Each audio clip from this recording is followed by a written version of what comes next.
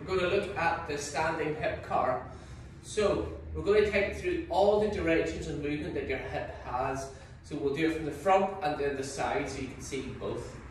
So first you're going to lift up, so your upper leg's at 90 degrees. You're going to externally rotate at the hip so that the foot comes in. You're going to take it out to the side, then you're going to internally rotate, keeping that knee at the same height.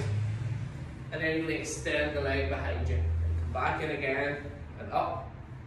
Externally rotate, take it out, keep the knee at the same height. Internally rotate and take it out behind you. So from the side, so you can see the forward and backward parts, you're going to take it up to 90 degrees.